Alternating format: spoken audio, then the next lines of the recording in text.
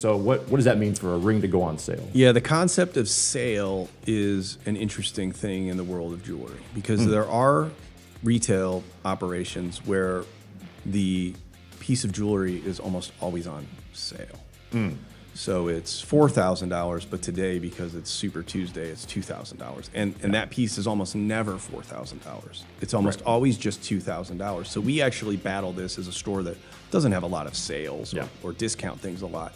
We believe in truth in pricing, right? So if somebody comes in, yes, there are definitely opportunities and ways to save money, which I'll talk to, but one thing to be aware of and to want to avoid is, does that business just regularly have sales? Is the sale the exception or is it the rule in that business? That's something to pay attention to. And when it creates a false sense of urgency, it is not doing you as the consumer any favors.